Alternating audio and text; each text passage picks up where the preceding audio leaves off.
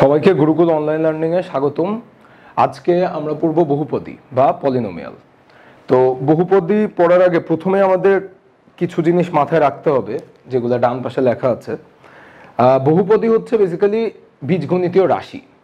বীজগণিতীয় রাশি এই এমন একটি বীজগণিতীয় রাশি যেখানে হচ্ছে এক বা একাধিক পদ থাকবে, এবং দ্বিতীয় যে কথাটি লিখেছি যে সেখানে একটি চলক থাকবে। প্রথমে আমাদের বুঝতে হবে যে চলক মানেটা কি, আর সেখানে ধ্রুবকও থাকবে। চলক আর ধ্রুবকগুলোর মধ্যে এক প্লাস বা মাইনাস এই সম্পর্কগুলো থাকবে।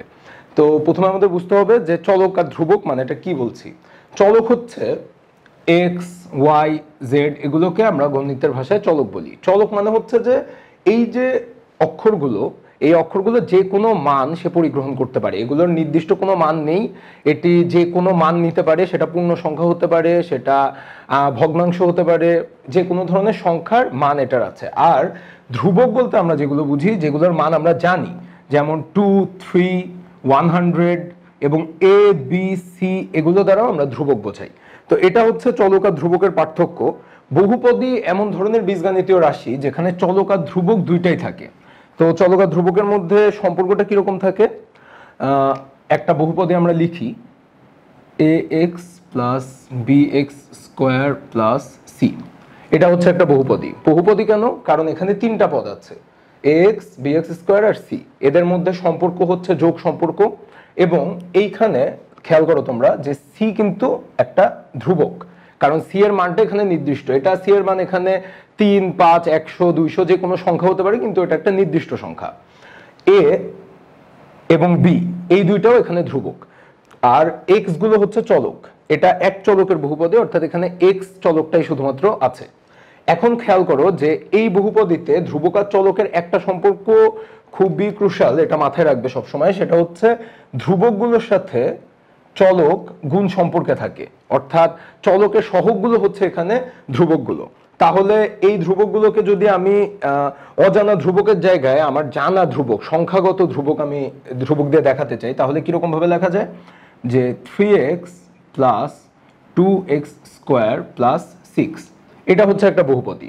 বহুপদীর এখানে 3, 2, 6 এগুলো নির্দিষ্ট মান আছে, এগুলো তোমরা জানোই। সংখ্যা রেখে এদেরকে নির্দিষ্ট জায়গা আছে এবং এদের নির্দেশ করা যায়।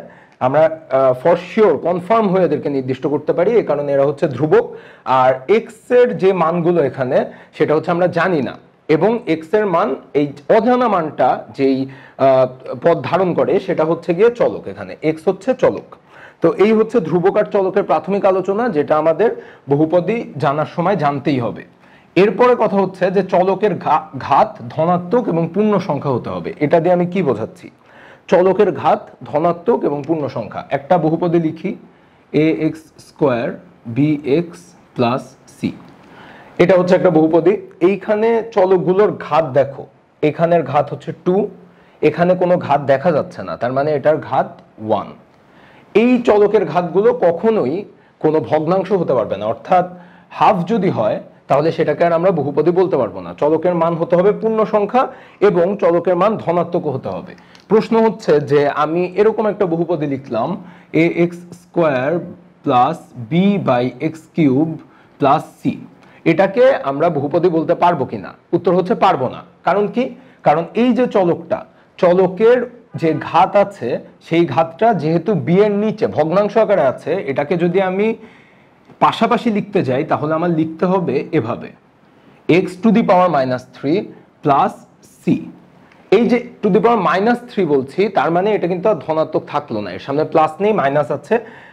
বহুপদী হতে হলেই বারবার বলছি যে সেটার ধনাত্মক ঘাত থাকতেই হবে, তাহলে সেটিকে আমরা বহুপদী বলতে পারবো না। এখন আসি, এই গেল বহুপদীর প্রাথমিক আলোচনা। এখানে পূর্ণ সংখ্যা আর ধনাত্মক হতে হবে এগুলো। এখন আসি যে বহুপদী সমীকরণটা কি। বহুপদী সমীকরণ হচ্ছে